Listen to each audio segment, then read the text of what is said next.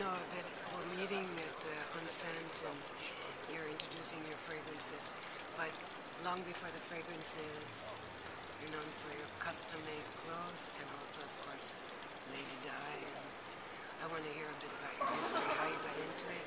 Sure, into the clothing or into Yeah, the... into the clothing Into first. the clothing. Well, with clothing, I've always been interested from the age of 3. I was choosing my own outfits. And Really? when you look back at photographs, yeah, I was born in Casablanca, and it was a very French, very fashionable time there. And my parents, my mother and father, were always gloriously dressed, and that kind of filtered through to me. And yeah, I was very stubborn, and I would at that age already start. So it kind of stayed with me. And even when I was at school, instead of doing my maths, my geography, I'd be in the back of the class sketching, always getting into trouble because I'd be sketching dresses. So it was kind of always with me, yeah. And then, when did you move to London? I moved to London when I was 8, and so I schooled in London, and then I went to the College of Fashion, then I went to St. Martin's School of Art, of course, which was my sort of platform into the real world of fashion, yeah. And did you work on Savile Row or anything like that? No, I was lucky enough that while I was still at St. Martin's, it was the late 70s, early 80s. I was making myself silk print machine shirts, and I went into Brown's, and the buyer, Simon Worthington at the time, said, "God, what an amazing shirt. Who made it?" And I said, "I made it." She said, "Do you want to make some for the store?" This is Brown's, just about the biggest, the most influential store at that time in the world. And I said, "Sure." So I started manufacturing when I was at college, and got lots of press through that, and it's kind of been that way. I've kind of never, touch wood, I've never gone out looking for anything. Anything that's happened to me has always come to me. Wow, you're really lucky. Think of all those people dying for someone to look at what they're doing. Sure. I think we're living in different times too now. Sort of in the mid 70s. As a one person, you could have a start-up into a business and still make it successful. Whereas now, with the very big companies, the mega companies, the globalization of fashion, it's really very difficult for a person to actually start up a business on their own, unless they are completely phenomenally talented or have something to offer that nobody has seen before. To jump in at the stage, I wouldn't like to be doing it. Yeah, no, me neither. Yeah. And how did you meet the royal family? I was doing my. It was one of the first collections I was showing. It was actually my New Romantics collection in London at the Hyde Park Hotel, and we were a very small group of designers called the London Designer Collections. We were the first sort of elite in brackets designers in London.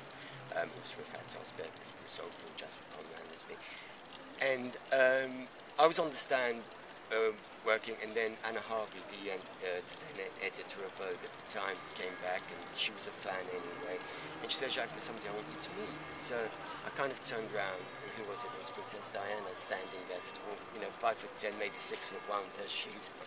So I went, "Oh well," and but she saw how shocked I was. So she always had this ability to make you completely at ease straight away, and then within seconds I was chatting to her, chatting to you.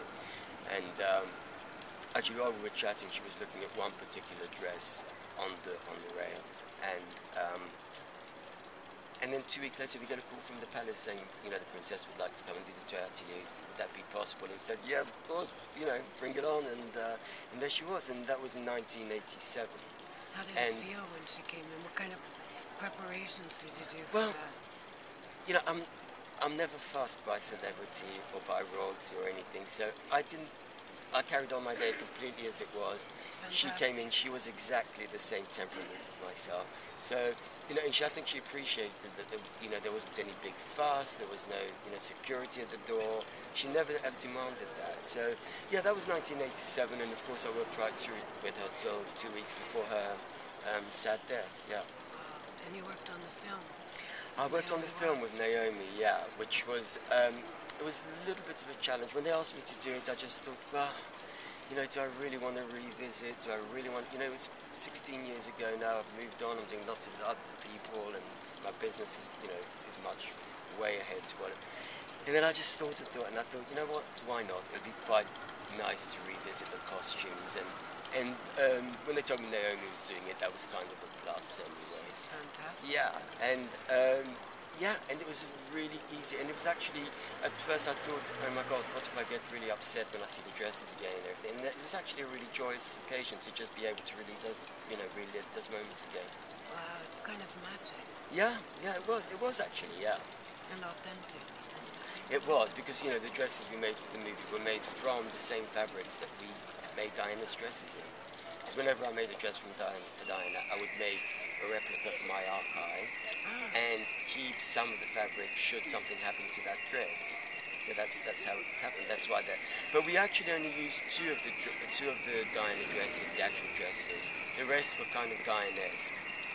What maybe she would have worn now, or and so that's what we did with the movie. Yeah. And did you work with other actresses too in films? Not in films. We dressed.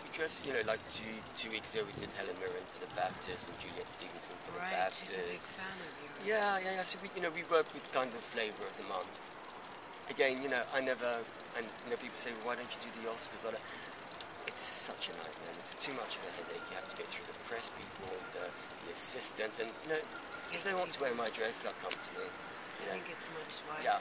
Yeah, and they do. And then how did you segue into perfumes? When exactly did that happen? I did my first fragrance must have been about 8, 9 years ago. That's something that I did completely on my own. And I designed the bottle, which is the existing bottle. Now I designed the box, because I wanted it to be mine.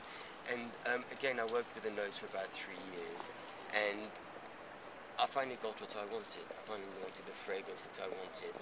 And it's a long journey, isn't it? It is, and it proved quite successful. We did it all on our own, with Jonathan, our PR, and we did it. It was small. We were in Harbour Liquors, we were in Harrods, Fulton Mason, a few stores in the States, and that was it. And then we were approached by Mr. Fedeli, and he said, we just love your product, we love the packaging, the bottle, and we'd love to work together and do a range of 6 fragrances. And because I'd seen what Mr. Fedeli had done before.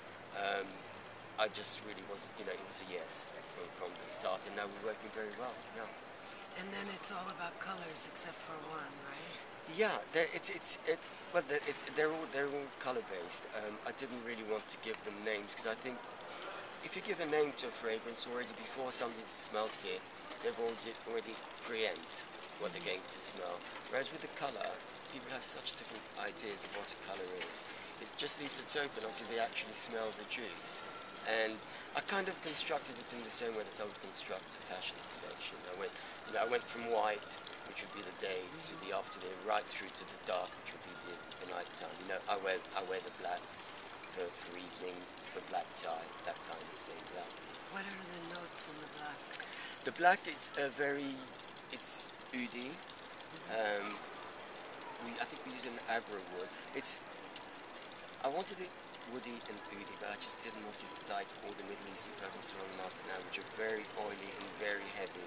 So I wanted a sort of very modern take on the ouds that are on the market at the moment. And I think we managed that. I think we introduced some Mysore sandalwood. So there are ingredients which kind of up it as opposed to pull it down. Yeah. And in the white? The white is mainly, do you know if I can remember? Yeah, I know that's how it goes, we'll forget that. No, because, again, these took me 3 years to develop, right. And the white was the very first one I did, I know. and it all gets muddled up, and But it's a nice mood to keep it, and there's the one without a color, which is... there's white, yellow, pink, green, wenge, and black. Wenge. Yeah, wenge, I was trying to think of something that would be sort of from the Far East, that would be architectural, that would be woody, and wenge, it's the Japanese wood that, I love I'm wood. so sorry.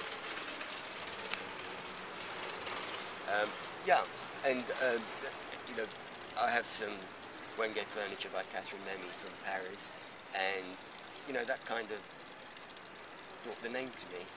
And have you been making personal appearances with the perfumes? We did at Fortnum and Mason.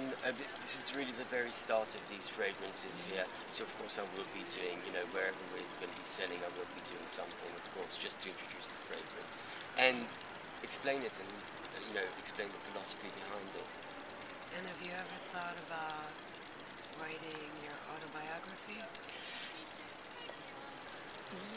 Yes and no. I mean, for me, I'm not that young. I'm not young in age, but as far as my career is concerned, I'm still very, very young in my career. There's still so many things to do and develop that I don't really think I've got enough to give to write a book. All these things you've lived. I mean, look at people who have retrospectives after 7 years of designing. Sure, You know? sure. See, I don't get it. I think you've got to.